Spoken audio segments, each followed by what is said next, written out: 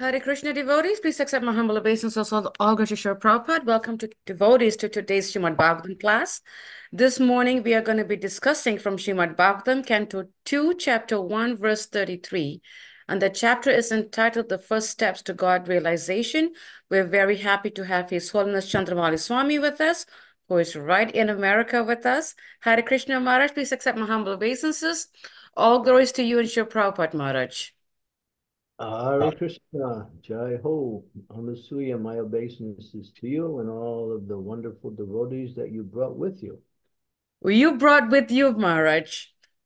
I'm just the background, just moving buttons. That's all I'm doing. You in the back pushing them all forward. Thank you, Maharaj, and it's all yours. Jai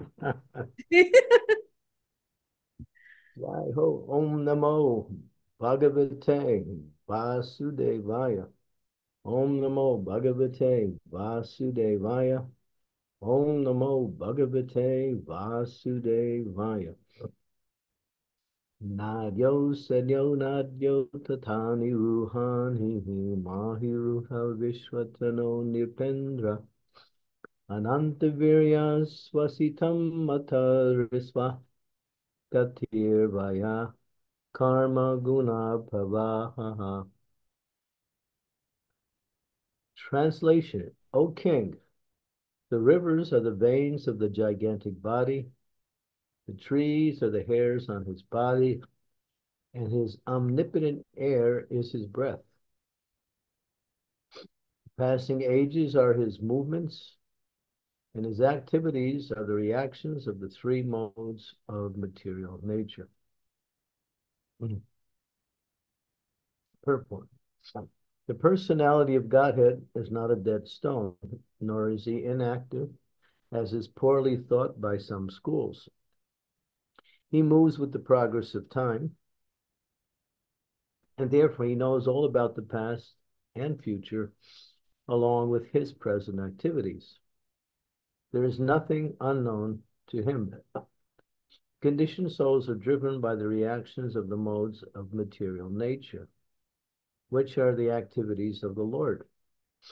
As stated in Bhagavad Gita 7:12, the modes of nature are under his direction only, and as such, no natural functions are blind or automatic. The power behind the activities is the supervision of the Lord, and thus the Lord is never inactive as is wrongly conceived. The Vedas say that the Supreme Lord has nothing to do personally, as is always the case with superiors, but everything is done by his direction. As it is said, not a blade of grass moves without his sanction. In the Brahma Samhita 5:48, it is said that all the universes are the heads of them, the Brahmas, exist only for duration of his breathing period. The same is confirmed here. The air on which the universes and planets within the universe exist is nothing but the breath, a bit of the breath of the unchallengeable Varush. So even by studying the rivers, trees, airs, and passing ages, one can conceive of the personality of Godhead without being misled by the formless conception of the Lord.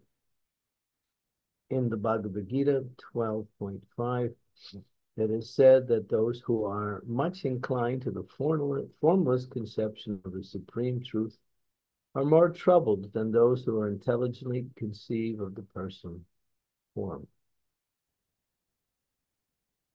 Om Gyan Timirandasya Gyananjana Salakaya Chaksun Militam Yena Tasmai Shri Gurave Namaha Namo Vishnu Padaya Krishna Prasthaya Bhutale Srimakti Bhakti Vedanta Swami Iti Namine Namaste Saraswati Deve Gauravani Pacharine Nirvisesa Sunyavadi Pastyatya Desatarine Vanchakalpa Tarubhischa Kripa Sindhu Evacha Titanam Pavanebhyo Vaishnavebhyo Namaha Namaha. Jai Shri Krishna Chaitanya Prabhu Nityananda Sri Advaita Gadadhar Srivasadi Gaur Bhaktivinoda Hare Krishna, Krishna Krishna, Hare Hare, Hare Rama, Rama Rama, Hare Hare. So, here you're hearing a description of the universal form of the Lord, which in one sense is formless, and that it doesn't directly connect one with his transcendental original form, Ishvara Parama Krishna Satchit Ananda Vigraha Anadir Adir Govinda Sarvakarna Karnam. Behind the formless, there is the form. Or you might say, along with the formless, there is form. Because the word formless has no meaning unless there is form. So his form is actually his transcendental personality. But he manifests himself in his formless aspect also for those who cannot worship him in his transcendental form or don't want to worship him in his transcendental form. They find it more natural or easier to perceive God within nature. Sometimes this is called pantheism. God is nature, or God is within nature. And that is also true, but it doesn't mean that God is nature. It means that the nature or the energy of God is simply an expansion of one of his energies, which is the formless aspect of himself, which comes from his original form. As he says in the Bhagavad Gita, Aham sarvasya prabhavo matat sarva prapartanten. Iti bhatav majante buddha bhava samanvitaha.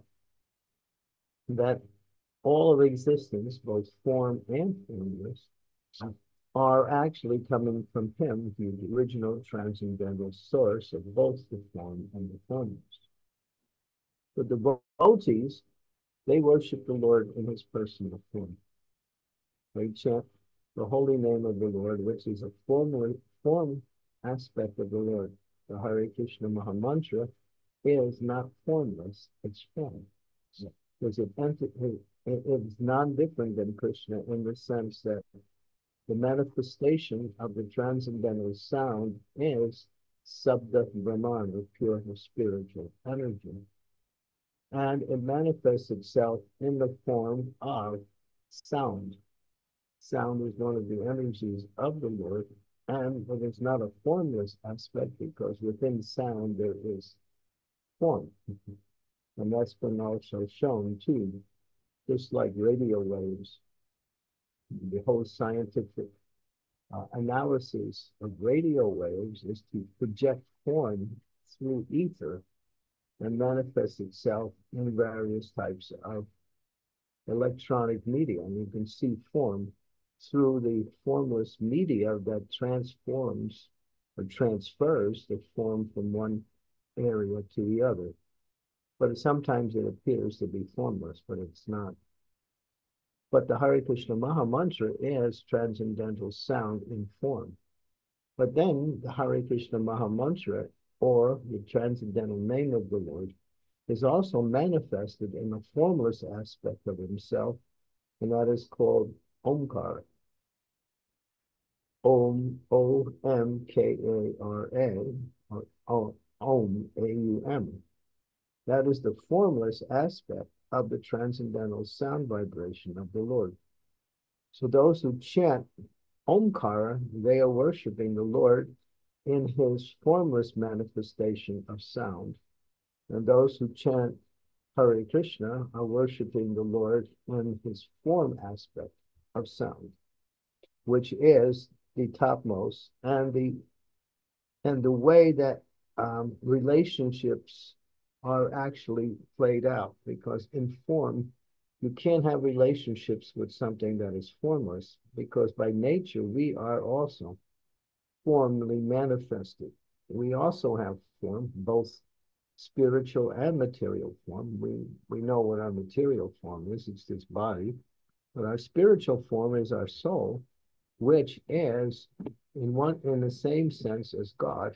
It is non-different than God, and God has form, and so spirit also has form in the transcendental relationship with the Lord as the Jiva soul.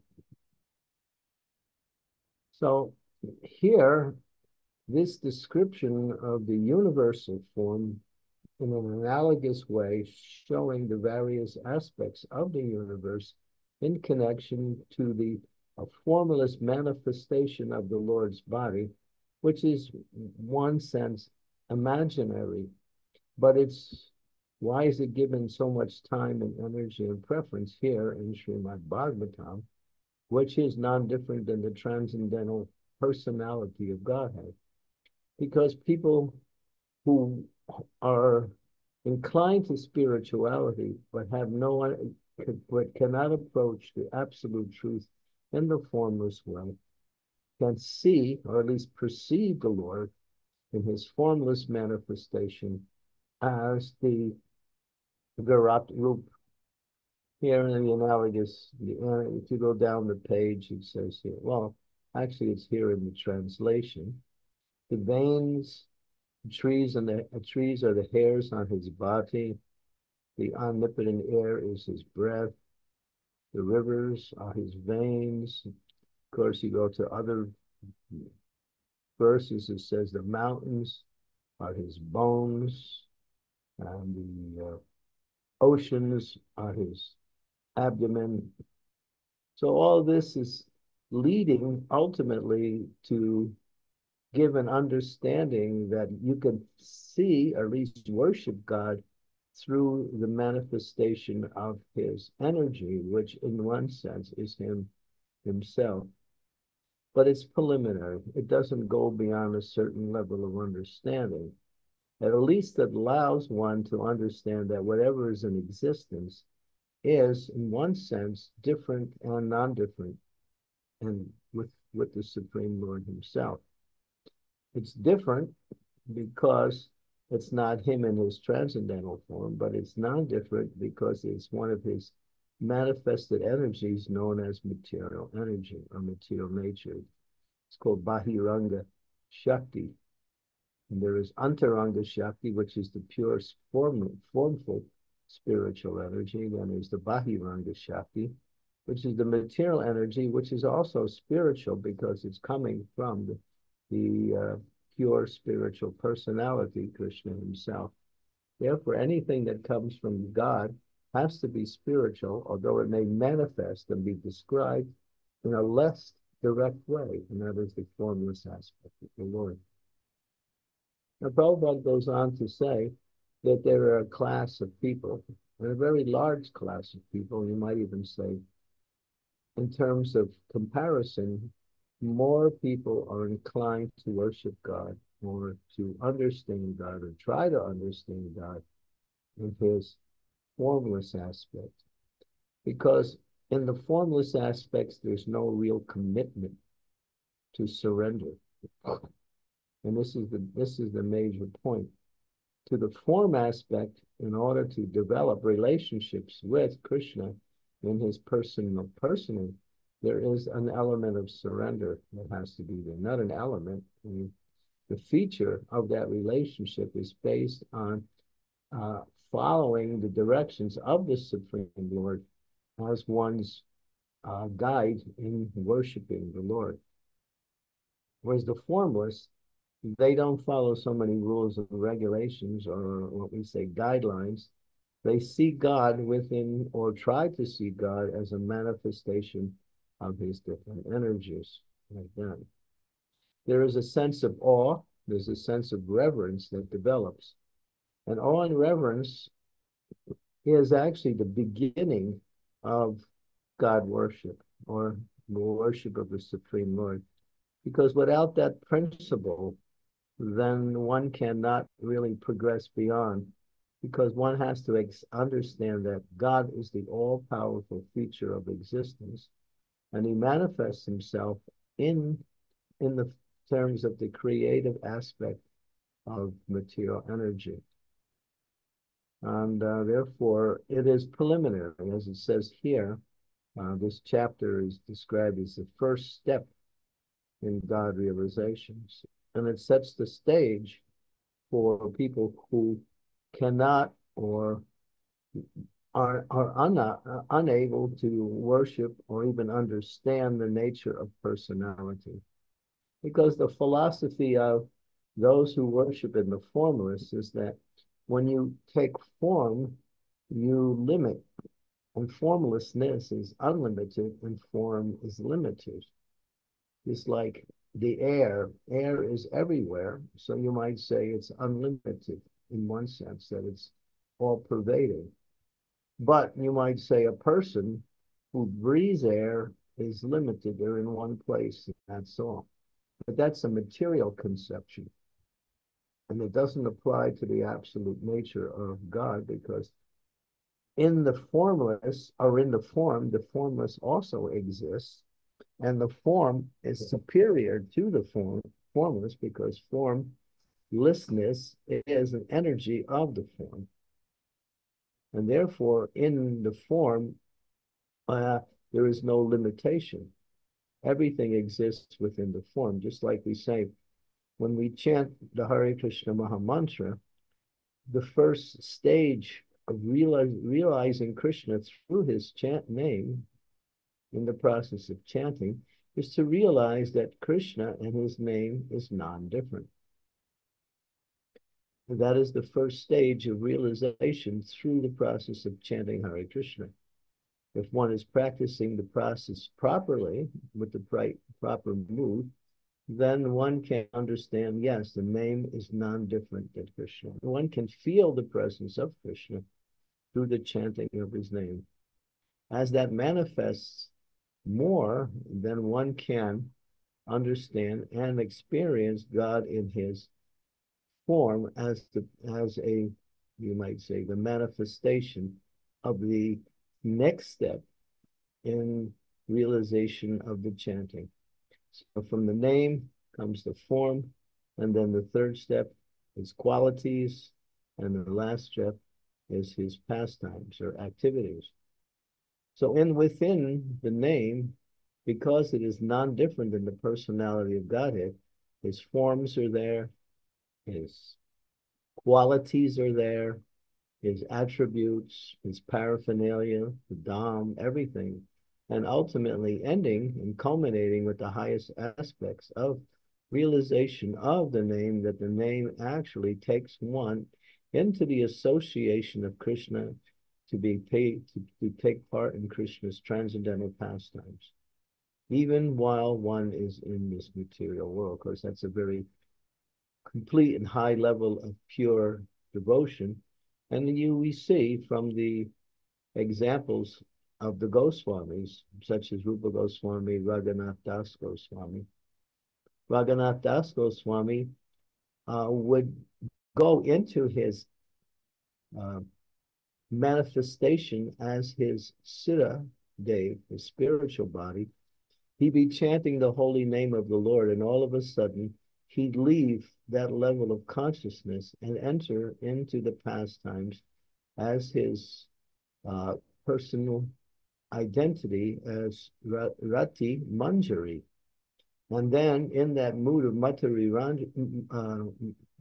Manjari, he would be serving Srimati Radharani in her personal abode and doing all personal things to prepare her to meet with Lord Krishna in their transcendental pastimes. And then after some time, he would leave that realm and go back to Raghunath Das Goswami, the great sage, chanting on the banks of the holy river. And then as he would go again deeper into the holy name, he would leave that realm and go back into his realm of being with Radharani in the spiritual world. And so you can see this is the highest expression of one's bhakti. One enters into the pastimes of the Lord. But the point is that within the name, everything exists. Therefore, within the form, formlessness exists, and all of the manifestations of the quality of the form of the Lord also manifest, such as his attributes, pastimes, qualities, of Dham, everything is there. So therefore, chanting of the holy name of the Lord is the recommended way to achieve perfect self-realization in this age and reach the highest form of transcendental realization. That is one's eternal relationship with Krishna in the spiritual world. And that's mentioned by Sri Chaitanya Mahaprabhu in the first verse of Shikshastika Paur, where he says, Cheto Darpanam Marjanam Baba Mahadevani Nirvapanam Shreya Kriva Vichandrika Vitanam Vidya Vidhu Jivanam Anandam Bhuri Vardhanam Pratipratam Purnam Rita Swardanam. That is the point there, that particular quality of the chanting of the Nam Pratipratam Purnam Rita Swardanam, that every step as one makes progress in chanting, one becomes more and more connected to their personal form with Krishna in the spiritual world. So everything is there in the chanting of the holy name. And the Mayavadis and others, they also chant, but they chant Om. And the Om is the impersonal manifestation of God. It's one sense non-different than Hare Krishna, but it doesn't give realization of the transcendental form of the Lord, which is the nature of bhakti. And therefore, they remain what we say on the platform at best of gyan. They have knowledge of the unmanifested form of the Lord as the energy that pervades the material energy. But then again, that's also a temporary manifestation, as is explained by Lord Brahma. And he says, Aruna Krishchena Padam Padam Padantiyada Anadritya Usmanga Ahangrayaha. This is a verse from the 14th chapter of the 10th canto, where he says that, yes, there are persons who worship the Lord and they go high on the spiritual platform, but because they do not take up devotional service, Padantiyada, again, they fall down back to the material level in due course of time. And their efforts to achieve perfection are ultimately very difficult to perform. Therefore, in one sense, the chanting of the Hare Krishna Mahamantra is easy in the sense that what is required to chant? It requires an ear to hear the sound, a tongue to make the sound, and a mind to focus one's attention on that sound. Everyone has that. But of course, in Kali Yuga, it becomes, even the easiest process becomes very difficult. But by the mercy of the spiritual master and Lord Chaitanya, one can realize the highest manifestation of the Supreme Lord in his personal form through the process of surrendering oneself in devotional service to the Lord. That means there must be guidance from Krishna's pure representative, the spiritual master. Otherwise, on one's own, they can try, just like the Mayavadis or the impersonalists. Prabhupada mentions here one verse. If you go down the page, you'll see that verse. That's part of this. It's 12.5. Yeah, in the Bhagavad, it said that those who are much inclined to the formless conception are more troubled than those who are intelligently conceive of the personal form. And although they're trying for a lesser level of understanding of the Lord, but to get to the lesser level, it's more trouble than getting to the higher level. So this is Klesha Dictataris Tesham of Yakta Vyaktatesha Sam This is the verse from the Bhagavad Gita 12.5, which chapter is devotional service. So Krishna explains himself both in his personal and impersonal form. But for the devotees, the personal form is the most attractive and the more natural way to approach the absolute truth, because we are person and God is also person. But here, for the sake of those who cannot approach or will not approach the absolute truth in his personal form, because they don't want to surrender to the Lord. That's the point. They don't want to give up their conceptions of their understanding of their activities in the material world, or they want to do it their own way. Pretty much, that's they think they can approach the absolute truth through their own process of 18, not this, not this, not this, not this. But it's very arduous. They can come to some level of understanding that God is all pervading, and everything in existence is a manifestation of the supreme truth. But they can't develop what we say loving relationships with the Lord. They get sat, and sometimes those who are very expert in the formless aspect, they can also get chit, which is super soul manifestation, but they cannot approach the absolute truth in Bhagavan, or the form manifestation of the Lord as the supreme source of all existence, Krishna, the personality of Godhead. So, but this, just to re-emphasize the importance of these particular verses here in this chapter, it's for beginners, for those who cannot take to the highest path. They can get a foothold in devotional service, and if they stay with this and hear from the scriptures and from a bona fide representative of the Lord, they can actually give up their faith, just like the four Kumaras. The four Kumaras were Brahmavadis. They were sons of Lord Brahma. And they had realized God in his formless aspect as Brahman. They were Brahman realized. But when they came in contact with the lotus feet of the Lord and smelled the beautiful Tulsi leaves and sandalwood pulp that was emanating from the Lord's transcendental lotus feet, they actually gave up automatically their conception of Brahman realization and actually took to personal devotion. And that's mentioned in the third canto of Srimad-Bhagavatam. So we have examples of those who move from the formless to the form. But it's good to know for devotees who worship the Lord in this form, what is the formless aspect? And so we can understand the difference between the two and help us to stay fixed in our process of devotional service. Okay, thank you.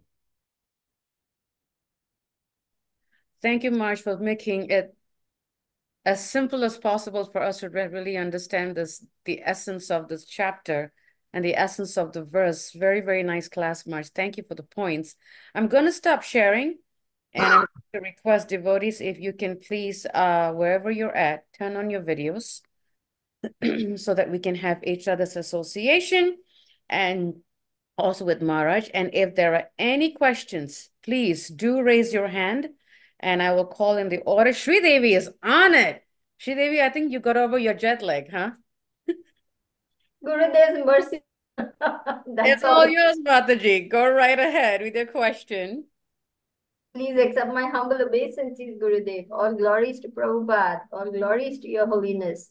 So as I was hearing your class, Guru Maharaj, about the formless aspect, which is worshipped by many, I was also remembering that Prabhupada said even the Mayavadis, they chant Hare Krishna, but they chant Hare Krishna with the intention to become one with Radha Krishna.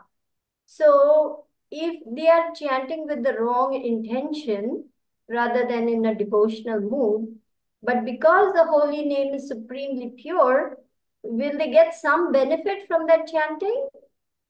Yeah, they get freedom from material suffering. It's called, what is it called? Book, bhukti, bhukti karma, or that kind of result that is freedom from material suffering. They rise above the material energy and they enter into the consciousness of being spirit. But they see the holy name not as the Lord, but as a means to an end rather than the end in itself. So in one sense, the Mayavadis, there's difference between the impersonalists and the Mayavadis. Impersonalists worship the Supreme Lord as the Brahman effulgence. They're the Gyanis. But many Gyanis are also Mayavadis in the sense that they believe that ultimately all of the different forms are meant as a manifestation to reach the formless. And there, in one sense, they are aparadis, they're offenders. So they offend the Lord by thinking that the Lord is, they actually think that they are God themselves, and also that they can simply worship the deity, chant the names, perform various sacrifices, penances, austerities, and pujas, then they can come to the platform of being the Supreme Lord. And they call themselves Narayan, Om Namo. They address each other as Om Namo Narayan, like that. The Mayavadis are offenders. The impersonalists, who are not Mayavadis, who are worshiping the Brahman aspect, are not offenders. And therefore, they can progress to the second and ultimately third stage if they follow the process properly.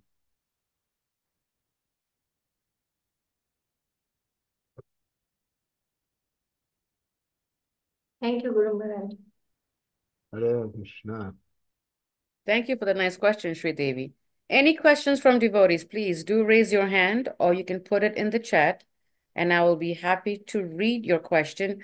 Maharaj, as you were speaking about the formless being unlimited and the form versus which is the personal form of Krishna being limited, I was just thinking that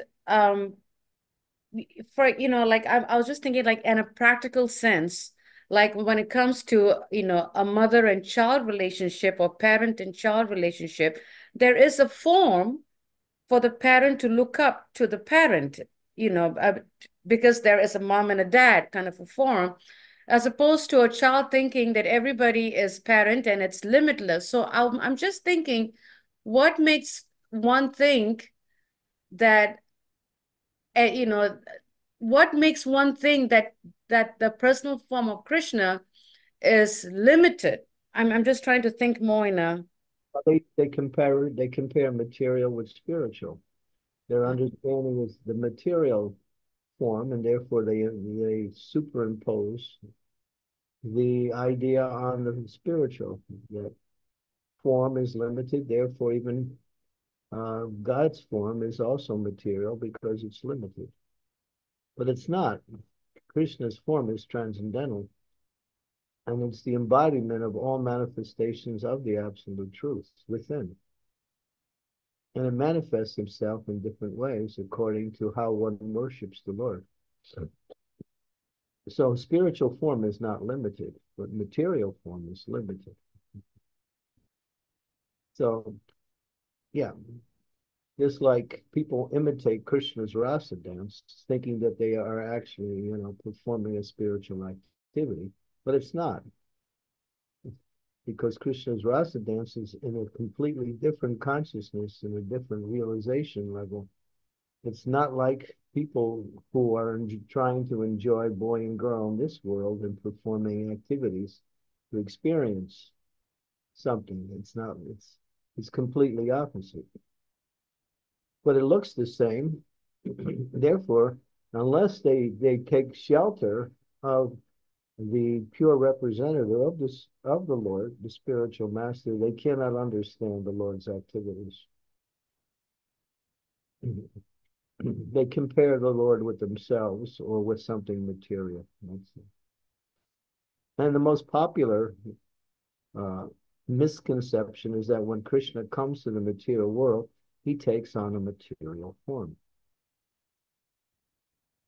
Just like you might see that his form looks material and may even seem to act in that way. Just like when Lord Nityananda was hit on the head with the pot by Mud-Eye, his head started to bleed. You might say, well, that's material. But that's your vision, that's all. The Lord doesn't try to perform miracles in the material world to convince people that he is the Supreme Lord. He comes to purify the atmosphere and to gather devotees to worship him and help them move forward on the process of devotional service. So he may manifest something that looks material, but it's not. It's just not. It's transcendental. Just like we say, well, they say, well, you know, Krishna danced with so many gopis, I can do that. Then all right. I mean, you want to dance with gopis, then go ahead and lift Govardhan Hill. If you actually think you're as good as the Supreme, you can do the same thing. Then lift the Govardhan Hill. Let's see if you can do that. They can't. Or those who worship Shiva, they say, well, you know, Shiva, you know, he smokes ganja. All right. So we can smoke ganja because he's our, you know, our worshipful deity and we're following him. All right, then drink an ocean of poison. As he did during the manifestation of the, what is that, Leela? In the 15th chapter. It's the king of all Leelas in the Bhagavatam, aside from Krishna's personal Leelas. Samudra Manthan Leela? What was it? Samudra Manthan Leela? No, it has a different name. Churning of the ocean. Is that the churning of the ocean, Maharaj, that pastime?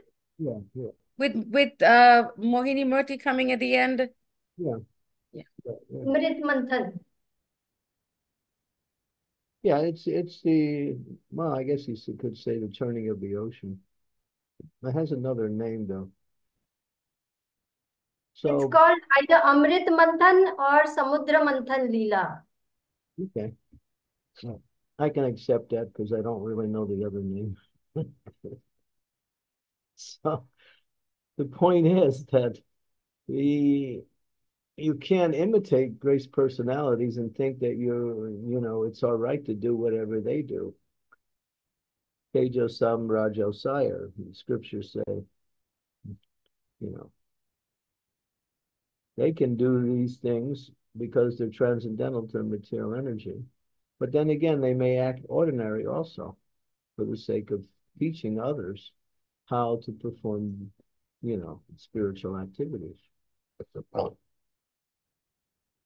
imitation's cheap, and imitation doesn't have any basis in reality. This is what it is, imitation. So yeah, if you want to, you know, be like God, then you know, do the same thing he does. Let's see if you can do it. They can't do it, but yet they still claim that they're the supreme. That's the Maharaja. So, Maharaj, thank you, Maharaj, for that clarification. Thank you so much. Maharaj, so if my understanding is correct, is the chapter is entitled First Steps, which you mentioned it's the preliminary steps to Krishna consciousness. So here Srila Prabhupada is explaining you know, the different forms that one can appreciate the Lord hoping that they will get to the stage of the personal form of God. Is that what it is, Maharaj? Yeah, it's a step-by-step process to come out of the materialistic concept and come into the first step is to be able to see God in nature. It's just very basic preliminary. It's for people who are materially inclined but still have some interest in the spiritual aspect of existence. Sometimes we call it pantheism. That's one way of seeing it. But pantheism says that God is nature. Well, we say to see God in nature is an element of pantheism, but it's not actual the same understanding as pantheism. They say God is nature. We say God can be seen in nature because that nature is also an energy of him. He manifests himself in his different energies, and nature is one of them. And to give a little form to that understanding, the analogy of his transcendental body, the rivers, bones, veins, like that. These are the connecting forces that make it more personal. Yeah, but it's a preliminary stage. It's not for devotees. Devotees are beyond that. They have gotten beyond that. Hopefully. March, when you were mentioning these 2 points, I really had to, play with the vocab in my mind because God as nature is formless, but seeing God in nature with this energy is a personal aspect of the Lord's energy. Right. Yeah. Just like people say, well, why do you worship a stone as God? It's like we worship Shalagram. Why do you worship stone as God? We don't worship stone as God.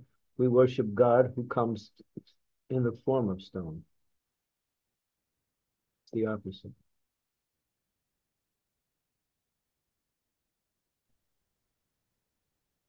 Thank you, March. Very deep. Very deep. Thank you. Any questions from devotees, please do raise your hand. This is yes, Parikshit, go ahead. Hare Krishna Maharaj, please accept my humble obeisances. All glories to your Prabhupada. So as the questions started, Sridevi mentioned some things, Sri mentioned some things. So I'm trying to connect the dots, and you tell me if I'm reasoning correctly. This is the reason now. I'm speaking out now. I heard the Mayavadis chant the Hare Krishna mantra, and then you also said that they are offensive. Mm-hmm. And so then I started thinking, well, they must know the meaning of the Hare Krishna mantra because the meaning says that please engage me in his service. So they're supposed to be servants according to the mantra that they chant, if they chant the Hare Krishna mantra. But at the same time, they want to come up to the master level of being Narayan. And that's where the offense is. Is that They where see the Hare Krishna mantra as material. It's a means to the spiritual. That's all. Okay. It's a way to get to the spiritual. That's all. It's like if you want to go to the top of the roof, you need a ladder. So the ladder, so for them, they worship the deity of the Lord. They also have deities. They chant mantras, not only the Hare Krishna mantras, but other mantras, as a means to purify themselves to get to the point of realization. It's more like, just like we follow rules and regulations. Rules and regulations are material, but they're necessary in order to get towards the spiritual. If we don't follow rules and regulations, then we can't really go beyond a certain point of understanding, because these rules and regulations allow us to stay on the path and move in the right direction. But ultimately, they're not the goal. Sometimes we see that in Krishna consciousness. Devotees get so attached to rules and regulations, but they don't know what the purpose of the rules and regulations are. It's to go to the point of realization of the absolute truth. Mm. So we accept the external as the goal, and that's the same way they do. Well, they also say that the goal is to understand you're actually God. Then when they get to the goal, whatever the imagine their goal is, then they would stop chanting the Hare Krishna mantra then, because then it becomes meaningless.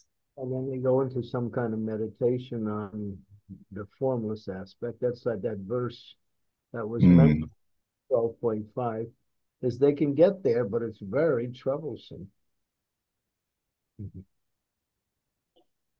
Very troublesome. If you go to that verse, honestly, at 12.5. In Bhagavad Gita, right, Maharaj? Klesha dictataris tesham avyakta vantesham. Avyaktahi Katira. Prabhupada You just can share it now, Maharaj. indicates it. But it's mentioned in the chapter as devotional service. Klesha dictataris tesham avyakta sakta chetasam avyakta hi gatir dukam deva vabir avyapyate. For those whose minds are attached to the unmanifested, impersonal feature of the Lord, advancement is very troublesome. This is the point. To make progress in that discipline is always difficult for those who are embodied. So, yeah, so if you read this particular purport, you'll understand everything that we've been discussing here.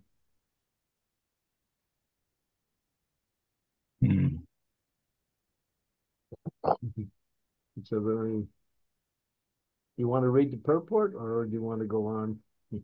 I I can read think the we, purport, Maharaj. okay. The group of transcendentalists who follow the path of the inconceivable, unmanifested, impersonal feature of the Supreme Lord are called Jnana Yogis, and persons who are in full Krishna consciousness, engaged in devotional service to the Lord, are called Bhakti Yogis. Now, here the difference between Jnana Yoga and Bhakti Yoga is definitely expressed.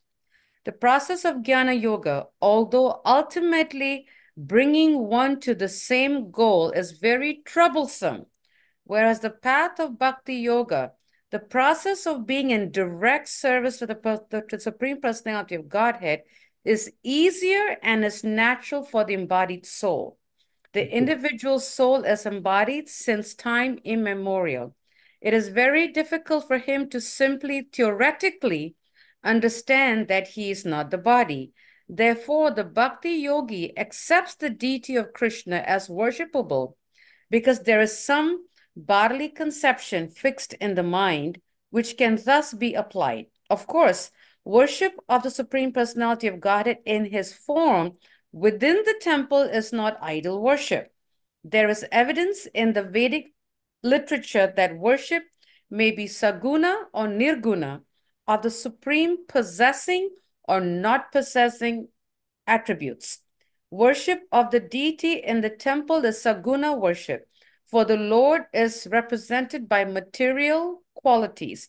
But the form of the Lord, though represented by material qualities such as stone, wood, or oil paint, is not actually material. That is the absolute nature of the Supreme Lord. Yeah, we can stop there and it's in the just further explanation of the same points. It's clear. Yeah, so they worship the deity thinking it's, um, to go beyond ultimately, but devotees worship the deity knowing the deity is no different than the Lord, although he may appear in different, he appears in 8 different manifestations: stone, wood, paint, brass, what else there's, and another manifestation as the Lord appears within the mind also. That's one of the forms of of worshiping the Lord when he appears in the mind. So this gives you a little understanding of the difference between Jnana Yoga and Bhakti Yoga. And the goal of Jnana Yoga is Brahman realization. The goal of Bhakti Yoga is realizing Krishna as the ultimate principle of devotion and developing a loving relationship, which is the perfection of life, because that understanding can only satisfy the soul. Soul cannot be understood worshiping the Lord in his manifestations as Brahman or even Paramatma, because we are also personal. Therefore, we have a personal relationship with the personality of Godhead, and that is called bhakti, or love and devotion.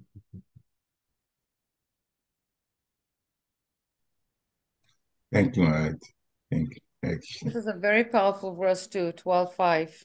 Very, very powerful. Yeah. Thank you, Marge. Marge, that's a question here by Rishabhadas. Hare Krishna, dear Gurudev and Vaishnavas, please accept my humble obeisances, all glories to Srila Prabhupada and Gurudev. When performing Harinam Sankirtan in the street, it is preferable and wanted that a devotee who was the taste and full faith in the holy name to lead kirtan in full Vaishnava dress with tilak, then any Bhakta Joe who can sing nicely or who want to engage him so he feels valued. Would like to hear your comment on this. Thank you. Let me read that again, Maharaj. Yeah, when performing Harinam Sankirtan in the street, it is preferable and wanted that a devotee who has the taste and full faith in the holy name to lead the kirtan in full Vaishnava dress with tilak, then any Bhakta Joe who can sing nicely or who we want to engage him so he feels valued. And he's asking for your comment on that. I'm hoping I'm understanding his point here. It seems to me that if you put it in a question form, it makes more sense. Is it preferable? Read it again.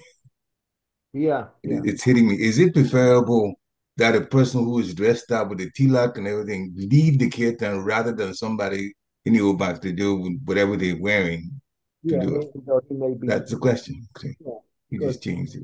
Singing nicely is not is never in the scriptures as saying the quality of advancement. It doesn't say because you sing nice you're advanced. It's those who have devotion. Devotion is the quality of understanding the quality of the person's spiritual position. So, using the example of Sankirtan, we're not street merchants, or what they call it. What do they go? Those guys that sing in the street, street singers, or I don't know, what do they call them? We're not buskers, Maharaj. Huh? What's the word? Buskers. Yeah, something like they that. Busk, yeah. We're not out there just to, make a show. We're out there to inspire people to hear the glories of the Lord in the form of chanting. And we're representing the Lord by our dress. Because anybody can get out there in ordinary clothes and sing. It doesn't mean they're representing the Lord. They may also sing the Hare Krishna Maha Mantra, but they're not devotees because they're doing it for some I don't know, entertainment, you might say, or some personal gratification. So, yeah, therefore, the quality is those who are following. That's the point. Those who are following are qualified to take the part of inspiring others. And those who are not following, they just have to learn how to follow. That's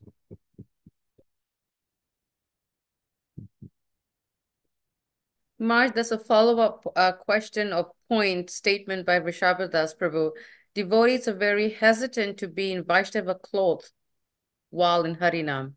Yeah, I have to agree with him on that. I've seen that too, sadly. Yeah, well, what is that hesitation? That they don't really understand what they're doing. We're representing the Supreme Personality of Godhead.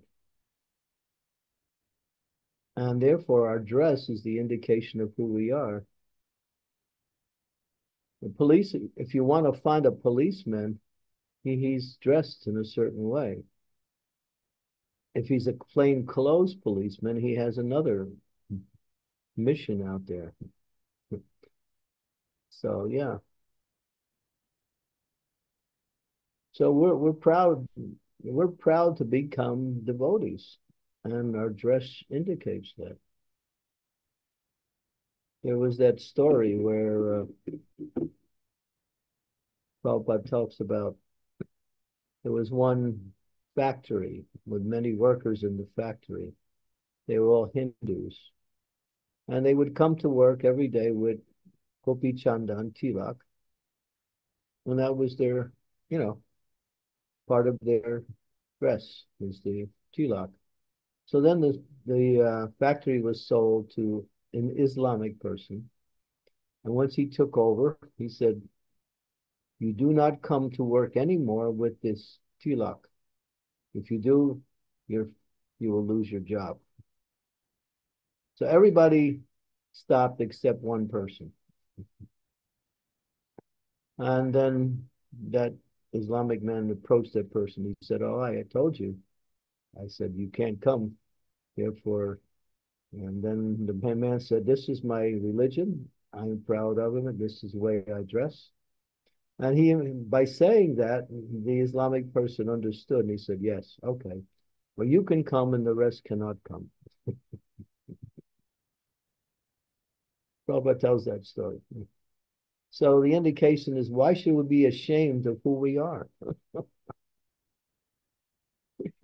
What are we trying to prove by presenting something? I mean, sometimes in certain cases, it may be also advantageous to our preaching to go out with what we say ordinary clothes in certain venues for preaching. That's mentioned in the 7th canto also. When in the pastime of Prahlad Maharaj, when Haranyakashipu was saying, well, there must be Vaishnavas in disguise coming into the school and polluting Prahlad. So Prabhupada says, yes, sometimes the Vaishnavas have to come in disguise. So we may sometimes change our dress in certain situations. But for Harinam Sankirtan, I don't see why we would do that. There's no reason. We want to be known as Hare Krishnas. That's who we are. And not just some street band.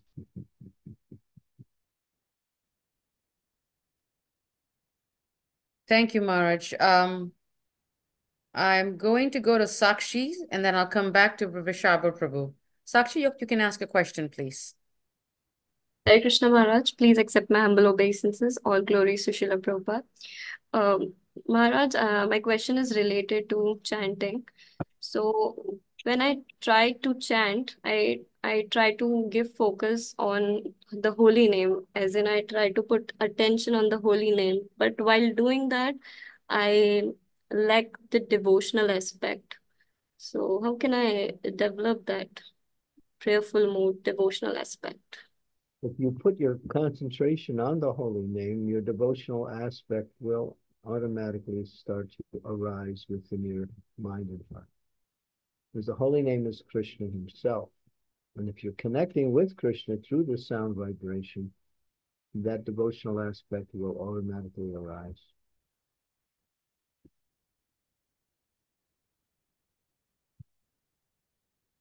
So Prabhupada says, just try to hear. Thank you, Maharaj. Hare Krishna.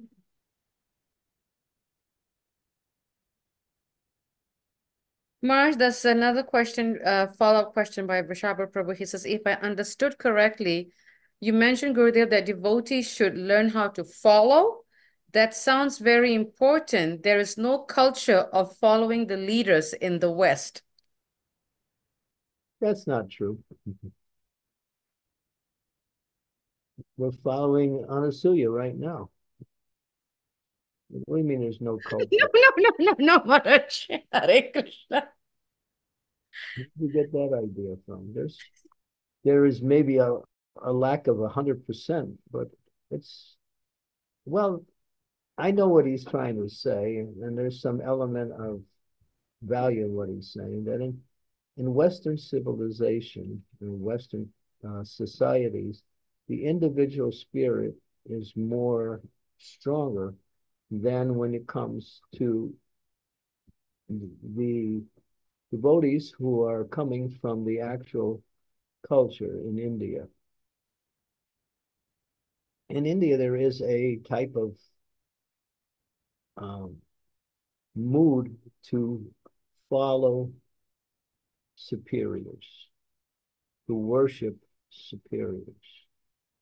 The undercurrent in the West is that I want to be the superior, or I don't trust superiors, or I can do the same thing my way in a better way. So that's there, but it's not 100%. It's, it's there to some degree. It's also there in India also, because the Western influence is also coming. What is the Western interest? Is individualism, as opposed to working in a cooperative way to follow those who are in a position of leadership. So there's an element of truth in what he's saying, but it's not like, well, it's not there. It is there, but not as much as we find it in the Indian culture, or we say Vaishnava culture. It's there. I think, Marge, the point that you also mentioned is that, and like you said, there is some truth in what Vrishabha Prabhu said, because I see that too. And I think, like you mentioned, it depends on how strong our inclination is to be the controller and not to be the follower. That's the way we're brought up in the West, more so. Or we're brought up to follow authority, but we've seen that authority somehow falls short of being qualified to be authority. Therefore, we reject authority in the name of that they're not qualified, therefore I should establish my own authority. But you have to find that authority who is qualified to lead. It's there in the West also. It's there everywhere in the world. It's just a matter of proportion, that's all.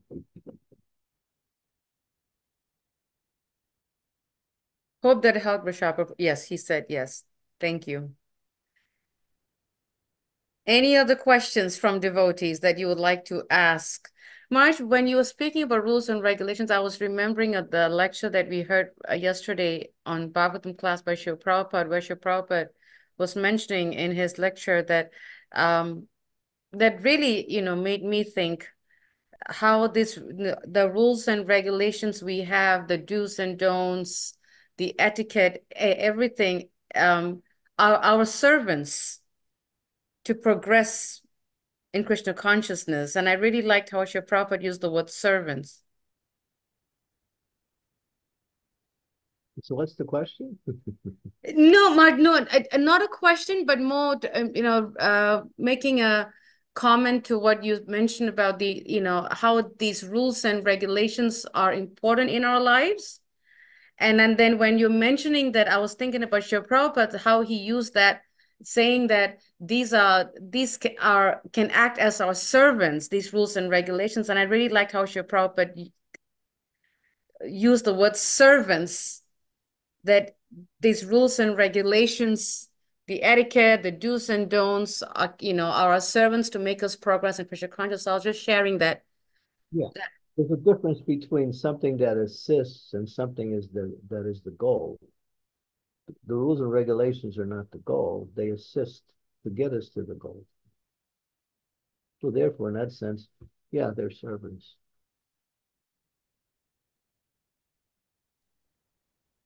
Yeah, the choice of word by Prabhupada was the lecture was so perfect. I didn't even think of that servant, like the assistants. That was like, wow, it was pretty powerful for me.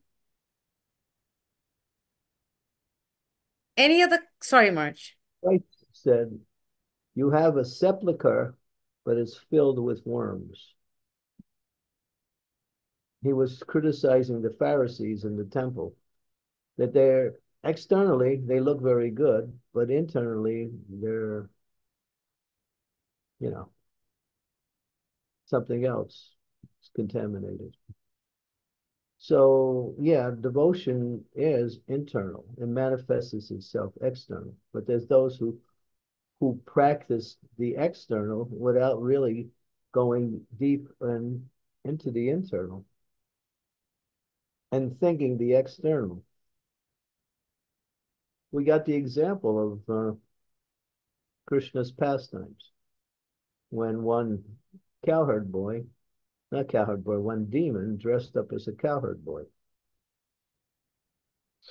And he was playing with Krishna and Balaram also. They were playing, they were having a match between Krishna's team and Balaram's team. So the demon joined Krishna's team. And so all of the other boys couldn't see that this other cowherd boy was a demon. He dressed up as one of the cowherd boys who didn't come to play that day. But Krishna saw it. Balaram didn't see it either at first. Later on, he saw it.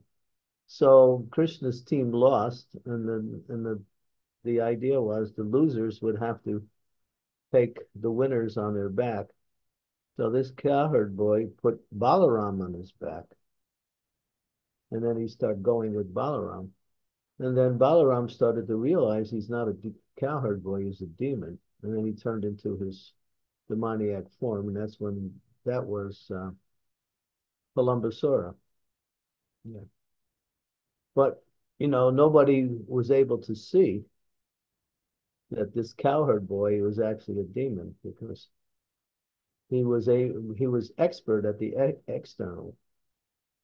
So you have to be careful in our Krishna conscious movement who is actually a devotee. Doesn't mean because a person follows the rules and regulations, they're a devotee.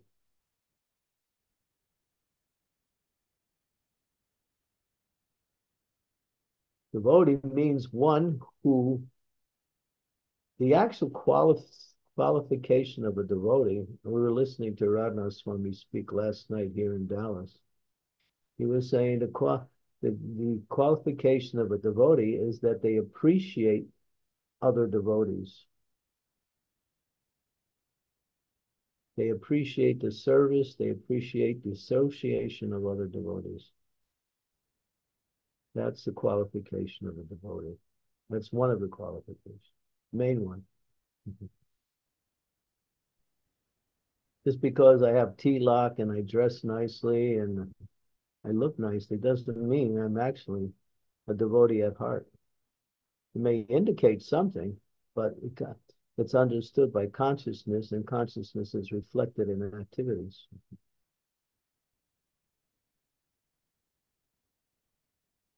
So beware of, Putana.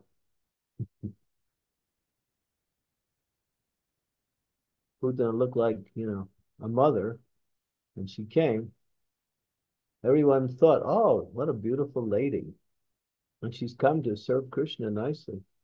They couldn't see it, but Krishna understood who she was.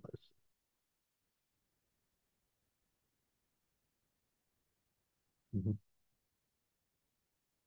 Thank you, Maharaj. Yes, Devi, go ahead. Yeah, I just want to share, Guru Maharaj, these exact same words were told to me by my mentor, Mother Dana Keeley, when I moved to New Orleans and I saw so many things that were very disturbing. And I wrote to her, she said, do not be naive. Do not think that everyone dressed with tilak and kantimala and dhoti is a devotee. Learn to discriminate. Yeah. Yeah. Yeah, you can it's understood by their activities and by their words. More by their activities, less than, but also by the words to some degree.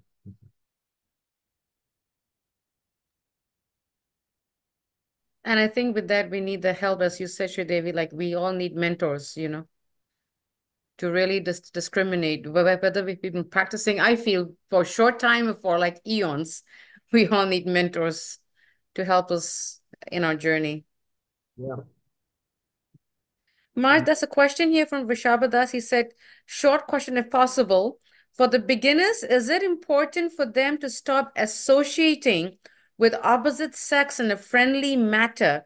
Is that a blockage in their advancement as a subtle form of illicit sex? Just wondering. It is. It's mentioned in the Bhagavatam. It is. For I guess he's a brahmachari, so I guess he's asking from his position of brahmachari, to develop friendly and what we say casual relationships is a subtle form of sex desire.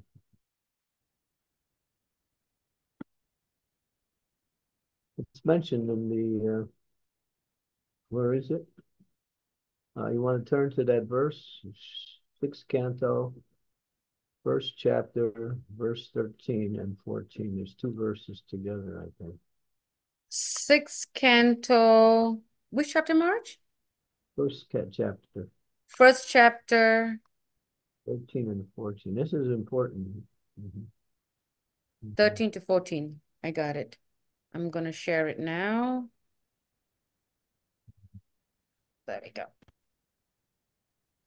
Is that it, Marge? Yes. 6, 13, 14? Yeah, tapasya brahmacharjena samena chidena cha tagyena satya sauchabhyam yamena niyamena vam deha vag buhujam dhyarad vajagya Vita Shipyaga Mahad Api Venu Gulmam Ivanalaha. Okay. So yeah, I mean the translation is good, but go down to the purport. It says here the brahmachari life of celibacy has 8 aspects. One should not think of women, speak about sex life, dally with women, look lustfully at women, talk intimately with women, or decide to engage in sexual intercourse. Nor should one engage for sex life or engage in sex life. One should not even think of women or look at them, to say nothing of talking with them. This is first-class brahmachari. Because when you break some of the more subtle aspects, like dallying with and talking with, one thing leads to another. And pretty soon you're making plans to engage in activities. So this is brahmachari life, which includes sannyas also. That doesn't apply for grihastas, because grihastas associate with their wives, but not in the wrong way, though. In the way for carrying out the affairs of grihasta ashram and for practicing Krishna consciousness.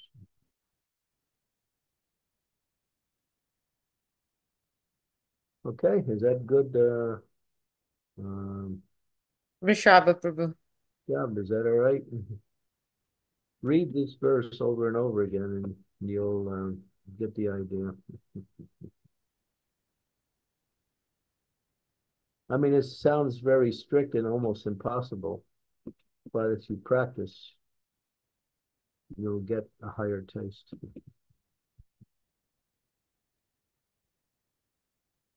Thank you, Maharaj.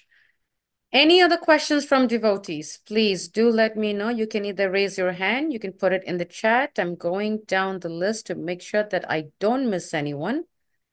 And I did not miss anyone. Okay. If there are no questions, Maharaj, would you like to end with a round of chanting? Yes, and I would like to ask a question to you. Yes, Maharaj. How much time do you have before you have to leave?